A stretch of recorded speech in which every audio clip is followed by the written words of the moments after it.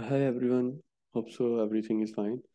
Previous tutorial में हम deadlocks prevention की बात कर रहे थे, राइट? तो अभी हम देखते हैं deadlock avoidance, like here we were deadlock prevention. Now हम डिस्कस करते हैं डेडलॉक अवॉइडेंस। डेडलॉक अवॉइडेंस की अगर बात की जाए तो इससे पहले एक कॉन्सेप्ट है, इसको थोड़ा सा अंडरस्टैंड कर लें। सेफ स्टेट और अनसेफ स्टेट। सेफ स्टेट ऐसी स्टेट है कि जिसमें हम ये कहते हैं कि जी कहीं पे कोई डेडलॉक अकर नहीं होगा, राइट? मतलब सिस्टम ऐसी स्टेट में आकर जिसमें प्रोसेसेस को एग्जीक्यूट किया जाएगा, तो सिस्टम का एक ऐसा सीक्वेंस होगा सिस्टम को एग्जीक्यूट करने का कि जो जिस सीक्वेंस को फॉलो किया जाए तो ऐसा कोई डेडलॉक नहीं अकर होगा, तो हम कहते हैं कि वो सेफ स्टेट है। और अनसेफ स्टेट में हम कहते हैं कि डेडलॉक में और मे नॉट अकर, ठीक है? तो हो सकता है कि डेडलॉक अकर करे, तो वो हम देखते हैं किस तरह, इस तरह से भी हो सकता है कि जी यस, प्रोसेसेस की डिपेंडेंसी को चेक करेंगे। लाइक जैसे हम डेडलॉक डिटेक्शन नेक्स्ट हमारा टॉपिक है, उसके ऊपर जाएंगे तो फर्दर इस चीज़ को हम क्लियर करेंगे कि for circular point of view process को हम देखेंगे कहीं भी साइकिल बन रहा है, उस पॉइंट ऑफ व्यू से भी हम डिस्कस। अगर साइकिल नहीं बन रहा, प्रोसेसेस का कोई ग्राफ एक होगा ना कि कैसे एग्जीक्यूट होंगे, तो वो सेफ स्टेट होगा और अनसेफ, उसको उस टाइम पे अगेन इसको हम फर्दर डिस्कस करेंगे नेक्स्ट ट्यूटोरियल में। तो फिलहाल हम डेडलॉक अवॉइडेंस की तरफ आते हैं जी। और डेडलॉक को अवॉइड करने के लिए बैंकर्स एल्गोरिथम को यूज़ किया जाता है। तो कैसे यूज़ होता है ये एल्गोरिथम पे हम बाद में आते हैं, उससे पहले हम एक ड्राई रन कर लेते हैं। फॉर एग्जांपल, ये हमारे पास एक सिस्टम है of some processes, resources and instances as well. Processes कितने हैं जी? हमारे पास P0 से P4 तक हमारे पास प्रोसेसेस हैं जी, टोटल 5 प्रोसेसेस हैं। और रिसोर्सेज कितने हैं? 4 रिसोर्सेज हैं जी, for A B C D। ठीक है, इसी तरह यहाँ पे भी A B C D। तो मैक्सिमम यहाँ पे हमें बताया गया कि कितने किसी रिसोर्स के अंदर रिसोर्सेज जो है ना, प्रोसेस जीरो के रिक्वायर्ड होंगे, दिए जा सकते हैं, वो मैक्सिमम ये है। और इसको एलोकेट कितने किए, जब भी इसको एग्जीक्यूट किया जाए तो कितने इसको एलोकेट होंगे? 0 0 1 2। मतलब रिसोर्स ए में से कोई इंस्टेंस नहीं चाहिए, रिसोर्स बी में से जीरो, उसमें से भी कोई इंस्टेंस नहीं चाहिए, रिसोर्स सी में से एक इंस्टेंस चाहिए और रिसोर्स डी में से भी एक इंस्टेंस चाहिए। और मैक्सिमम इसको साइन भी इतने ही किए जा सकते हैं, राइट? और इसी तरह प्रोसेस वन के एग्जीक्यूट होने के लिए मैक्सिमम कितने एलोकेट के एलोकेशन कितनों की होगी इसको एग्जीक्यूट करने के लिए? प्रोसेस सॉरी, रिसोर्स ए के अंदर एक इंस्टेंस, बी सी डी के अंदर 0 0। इसी तरह प्रोसेस टू का की बात की जाए तो रिसोर्स ए के अंदर एक इंस्टेंस रिक्वायर्ड होगा, बी के अंदर 3 इंस्टेंस रिक्वायर्ड होंगे, सी के अंदर 5 इंस्टेंस रिक्वायर्ड होंगे और डी के अंदर 4 इंस्टेंस रिक्वायर्ड होंगे। ठीक है, मतलब instances we can say variables, right, required होंगे। इसी तरह मैक्सिमम कितने साइन किए वो यहाँ पे मेंशन्ड है। और इनिशियली अभी एग्जीक्यूशन स्टार्ट नहीं हुई तो ए बी और सी, ये जो A B C D 4 resources हैं, इनके अगेंस्ट हमारे पास हर रिसोर्स के अंदर कितने इंस्टेंसेस अवेलेबल हैं? वो जी, अगर रिसोर्स ए की बात की तो इसमें एक इंस्टेंस अवेलेबल है। रिसोर्स बी की बात की 5 इंस्टेंसेस अवेलेबल है। दो, मतलब एक एक प्रोसेस को अगर एक एक रिसोर्स चाहिए सबको दिया जा सकता है, और अगर किसी प्रोसेस को 2 या 3 चाहिए तो फिर रेस्ट ऑफ द 2 और 3 जो किसी और प्रोसेस को साइन की। खैर, रिसोर्स सी के अंदर कितने इंस्टेंसेस है जी? 2। और डी के अंदर अंडर कोई भी अवेलेबल इनिशियली, अभी एग्जीक्यूशन स्टार्ट नहीं हुई तब की बात कर रहे हैं। ठीक है जी। तो नंबर ऑफ प्रोसेस हमारे पास 5 0 to 4, और नंबर ऑफ रिसोर्सेज कितने हैं? 4। A B C D available कितने हैं उन पे एम से डिनोट कर, लोकेशन क्या है जी? N × M। और मैक्सिमम कितने हैं? वो डेफिनेटली वो भी N × M। ये हमारे पास रिप्रेजेंटर और नीड। अच्छा, अब जब ये प्रोसेसेस बता दें कि ये प्रोसेसेस हैं 5 और ये रिसोर्सेज हैं लोकेट किए जा सकते हैं, तो इन प्रोसेसेस को एग्जीक्यूट करने के लिए क्या एक सीक्वेंस हो सकता है, क्या एक सेफ सीक्वेंस हो सकता है कि जिस सीक्वेंस को फॉलो करते हुए इन प्रोसेसेस को एग्जीक्यूट करें तो डेडलॉक नहीं आएगा? ठीक है, कहीं पे किसी सारे के सारे प्रोसेस एग्जीक्यूट होते हैं, किसी प्रोसेस को वेट नहीं करना पड़ेगा, और डेडलॉक, इस तरह से डेडलॉक नहीं आएगा, राइट? तो ये चीज़ चेक करने के लिए कि कौन से प्रोसेस को कब किस टाइम पे एग्जीक्यूट होना चाहिए, या मतलब प्रोसेस का एग्जीक्यूट होने का क्या सीक्वेंस होना चाहिए, इसके लिए हम बैंकर्स एल्गोरिथम अप्लाई करते हैं। तो वो हमें बताता है। बैंकर्स एल्गोरिथम क्या होता है कि जी हमें पहले नीड मैट्रिक्स कैलकुलेट करना पड़ता है, ठीक है, हर प्रोसेस के अगेंस्ट। और फिर हम बता सकते हैं कि is the system being in a safe state और नॉट, कि ये पर्टिकुलर जो सिस्टम है of some processes resources and instances, कि ये सेफ स्टेट पे है या नहीं, मतलब कोई सेफ सीक्वेंस है कि जिसके थ्रू प्रोसेसेस को एग्जीक्यूट किया जाए तो वो सारे के सारे प्रोसेसेस एग्जीक्यूट हो जाए। और अगर सारे एग्जीक्यूट हो जाते हैं तो सेफ स्टेट ऐसी स्टेट हो जाएगी कि जिसमें वेट नहीं करना पड़ता ना, तो वेट नहीं करना पड़ेगा, सारे एग्जीक्यूट हो जाएगा तो सेफ स्टेट में, और डेडलॉक भी नहीं आएगा, राइट। तो डेडलॉक से अवॉइडेंस होगी, मतलब ये सीक्वेंस ऑफ प्रोसेसेस अगर फॉलो किया जाए एग्जीक्यूशन के लिए तो डेडलॉक से अवॉइड करेंगे। तो उसके लिए बैंक को calculate, first need matrix calculate कर, देन हम इसको आंसर कर सकते हैं। और फिर ये जनरल एक क्वेश्चन हो सकता है, इसके ऊपर भी हम डिस्कस करते हैं, राइट। ओके जी, तो इस एग्जाम्पल को सॉल्व करते हैं जी। Here it is. ओके जी, हमने कहा नीड मैट्रिक्स कैलकुलेट करना है। ये हमारे पास एग्जांपल थी ना, लोकेशन मैक्स और अवेलेबल है, ये प्रोसेस 0 to 4, ठीक है जी, उसी से जैसे यहाँ पे लिख लिया। ओके, नीड मैट्रिक्स इस तरह से कैलकुलेट करना, हर प्रोसेस के against P0 P1 P2 P3 और P4 ABCD रिसोर्सेज। तुम्हें क्या करना है, मैक्स माइनस लोकेशन। तो ए के अंडर एक इंस्टेंस है मैक्स में, और लोकेशन भी 0 0 - 0 1, सॉरी 0। इस तरह बी में भी 0 0 है तो 0 - 0 0। सी में कहते हैं 1, यहाँ पे 1 तो 1 - 1 0। 2 - 2 वो भी 0, तो सारे भी 0 की नीड क्या है जी, 0, कोई प्रोसेस नहीं चाहिए, कोई रिसोर्स ही नहीं चाहिए, किसी रिसोर्स के अंडर इंस्टेंस भी नहीं चाहिए। P1, तो यहाँ से मैक्स माइनस एलोकेशन, 1 - 1 0 आ गया। इस तरह 7 - 0 7 आ गया। 5 - 0 5, और 0 - 0 0। P2, 2 - 1 1, ये 1 आ गया। यहाँ से पी के अंडर 3 - 3 0, तो यहाँ पे 0 आ गया। इसी तरह 5 - 5 0। 6 - 4 2, तो यहाँ पे 2। और इसी तरह बाकी दोनों प्रोसेसेस के लिए भी। तो सारे प्रोसेसेस के लिए हम जो नीड मैट्रिक्स कैलकुलेट करते हैं, इस तरह से होता है, max minus allocation, here it is, right. और इनिशियल अवेलेबल हमारे पास क्या है, ए बी सी डी में रिसोर्स ए के अंडर एक इंस्टेंस, बी के अंडर 5 इंस्टेंस, सी के अंडर 2 इंस्टेंसेस और डी के अंडर 0 इंस्टेंसेस। ओके, अब दो अरेज ले लेते हैं इनिशियली हम, एक फिनिश के नाम से और एक वर्क के नाम से। फिनिश के नाम से जो अरे है वो हम कहते हैं कि जो प्रोसेसेस के लिए है, तो प्रोसेस 0 1 2 एंड सो ऑन 4 तक है ना।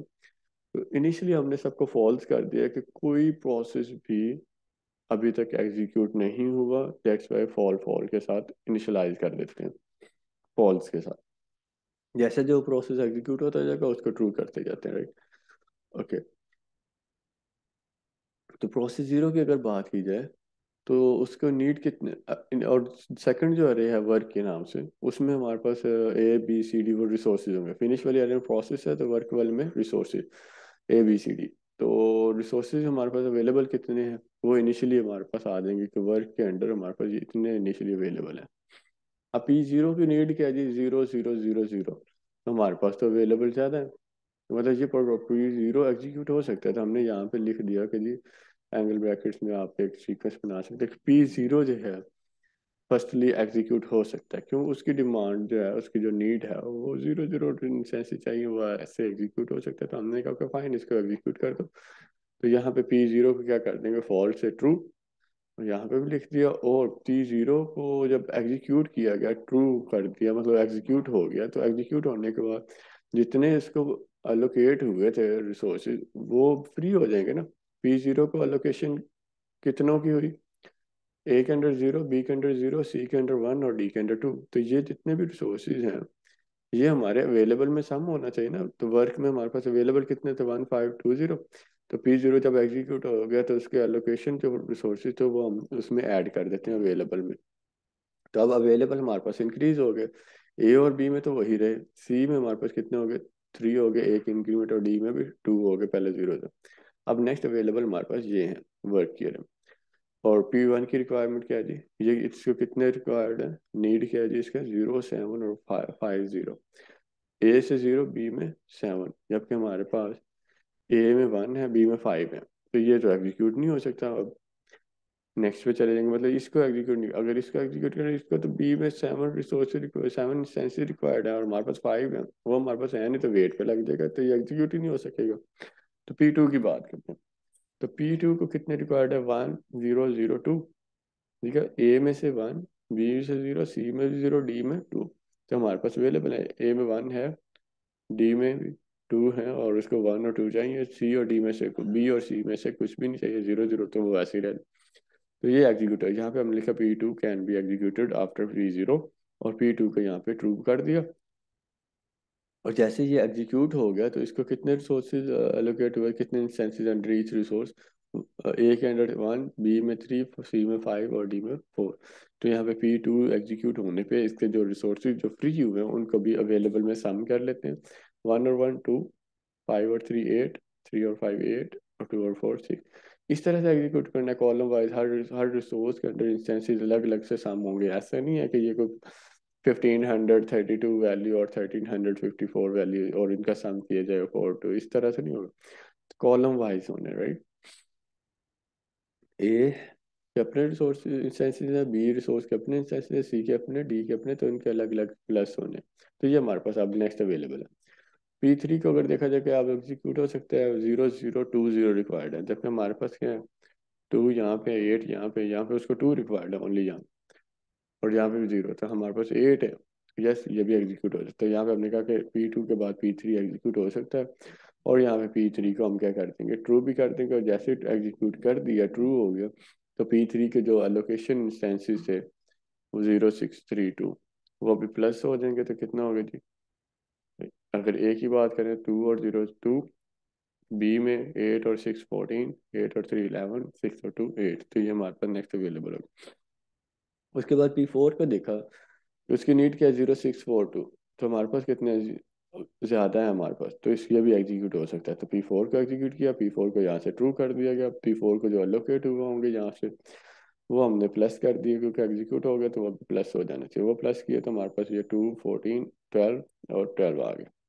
अब अगेन लूप बैक करेंगे, P0 ऑलरेडी एग्जीक्यूट हो चुका, P1 रहता है, तो अभी स्टिल फॉल्स है, तो वो एग्जीक्यूट नहीं हुआ था, तो उसको क्या करेगा, एग्जीक्यूट करेगा, और उसको भी जितने, मतलब अभी अभी जो उसको रिक्वायर्ड है, अब वो अवेलेबल है, एग्जीक्यूट कर देगा, P1 को जितने एलोकेट हुए वो प्लस करेगा, हमारे पास क्या आ गया, 3 14 12 12, सारे एग्जीक्यूट हो गए। तो ये एक सेफ सीक्वेंस है प्रोसेस को एग्जीक्यूट करने का, कि इस सीक्वेंस से अगर एग्जीक्यूट किया जाए, तो ऐसा कोई वेटिंग सिचुएशन नहीं आएगी, कोई डेडलॉक स्टेट अकर नहीं होगी, राइट।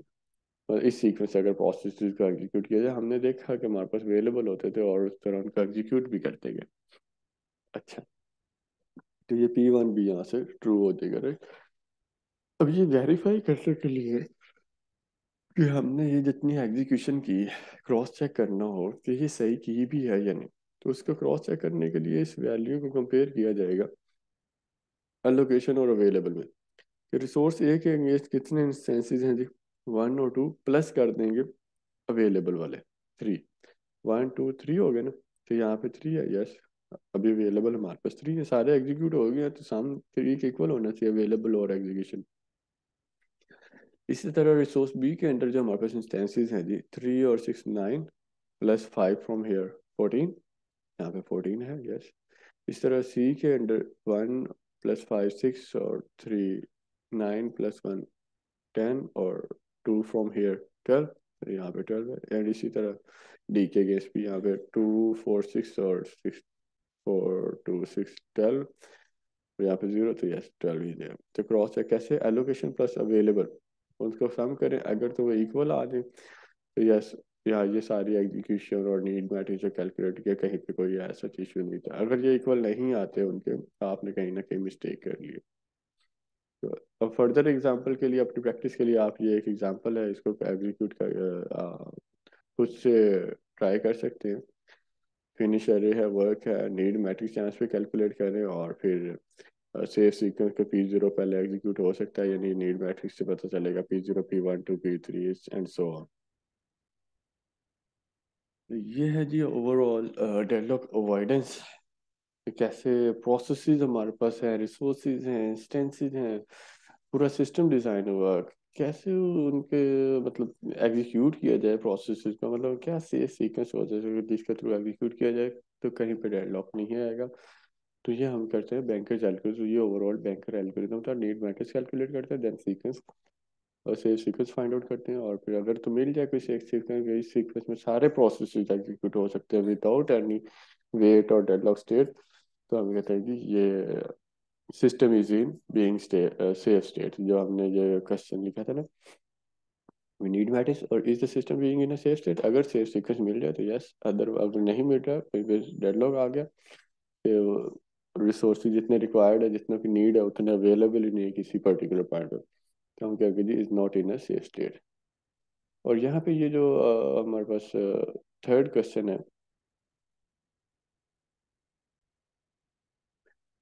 इफ पी आई कोई प्रोसेस है अराइज विद रिक्वेस्ट लाइक 0,3,2,0,0, ठीक है। अच्छा जी, ये क्या जी, प्रोसेस रिसोर्स ए के अंडर 0 इंस्टेंस चाहिए, रिसोर्स बी से में से 3 इंस्टेंसेस चाहिए, रिसोर्स सी में से 2 और डी में से 0। अगर कोई प्रोसेस, ये सिनेरियो है, ये सिस्टम गिवन है, और कोई प्रोसेस इस रिक्वेस्ट के साथ आता है, can it be granted immediately, क्या इस रिक्वेस्ट को इमीडिएटली ग्रांट किए जा सकते हैं, मतलब एग्जीक्यूट हो सकते हैं। ओके, हमारे पास इनिशियली अवेलेबल कितने हैं वो आप चेक करें कि ए में उसको 0 चाहिए, हमारे पास एक है, बी में कितने चाहिए उसको 3, हमारे पास तो 5 इंस्टेंसेस। ओके फाइन, सी में हमारे पास 2 है, उसको भी 2 चाहिए, यहाँ पे भी ठीक है, डी में 0 और हमारे पास ओ यस, तो ये मतलब जो इसकी रिक्वेस्ट है उतने हमारे पास अवेलेबल है, तो इस प्रोसेस को एग्जीक्यूट किया जा सकता है, इमीडिएटली ग्रांट किया जा सकता है। इसका आंसर बनता है सिंपली यस, और क्यों, और रीजनिंग दे देंगे, justify in your words, yes ये मतलब जितने उसको रिक्वायर्ड है वो अवेलेबल है। तो ये जी ओवरऑल बैंकर्स एल्गोरिथम कैसे हमें हेल्प आउट करता है डेडलॉक अवॉइडेंस के लिए। और अच्छा, इसके अगर अगर अब हम एल्गोरिथम की बात करें जो कि हमने लीव कर दिया था, work and finish B two vectors और arrays of size m, number of resources and number of n, क्या जी, नंबर ऑफ प्रोसेसेस, ठीक है। Initialise work with available and finish, मतलब जो वर्क वाली एरिया और उसको अवेलेबल रिसोर्सेज से इनिशियलाइज कर कि जितने हैं हमारे पास, जैसे कि 1 5 और 2 0 था, तो उनको हमने वर्क की अरे में क्या कर दिया, इनिशियलाइज कर दिया। इसी तरह फिनिश की अरे को जो है उसको इनिशियली फॉल्स कर दें, right, for i 1 to n जितने भी प्रोसेसेस हैं। Find N I such that both finish I is equal false, और सेकंड क्या दी, नीड आई लेस और इक्वल वर्क। हाँ, मतलब जो नीड है प्रोसेस की, किसी प्रोसेस 0 1 2 आए है ना, जो कर रहे हैं 0 की क्या नीड है, वो अगर तो लेस और इक्वल वर्क है तो यस वो उसको एग्जीक्यूट किया जा सकता है, अदरवाइज नहीं हो सकता, right. If no such I exist then go to step 4, ठीक है, कि मतलब ऐसा कोई नहीं है तो फिर यहाँ पे आ जाए और फिनिश कर दे। और थर्ड पॉइंट क्या जी, work is equal work plus allocation of process, मतलब आई,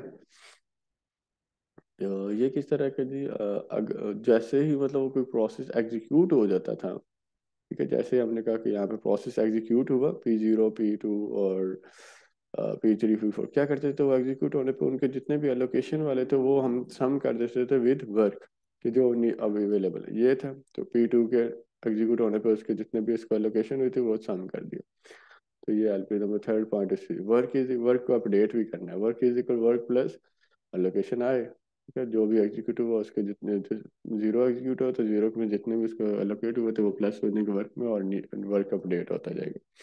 और फिनिश आई में क्या होता जाएगा, डेफिनेटली ट्रू, इनिशियली यहाँ पे फॉल्स कर दिया था, अभी यहाँ पे ट्रू होते जाएंगे, और गो टू स्टेप 2 अगेन यहाँ पे आएगा, ठीक है, और पर्टिकुलर प्रोसेस जो चला रहे हैं उसको फॉल्स किया पहले, और जैसे वो एग्जीक्यूट हो जाएगा साथ ही ट्रू भी कर देंगे, राइट, ठीक है। और स्टेप 4 क्या जी, if finish I is equal true, मतलब सारे के सारे ट्रू हो गए फॉर ऑल आई, देन मतलब सारे process, then the system is in, मतलब सारे ट्रू हो जाते हैं तो हम कहते हैं जी हाँ सिस्टम के एक सेफ सीक्वेंस मिल गया और सेफ स्टेट पे है।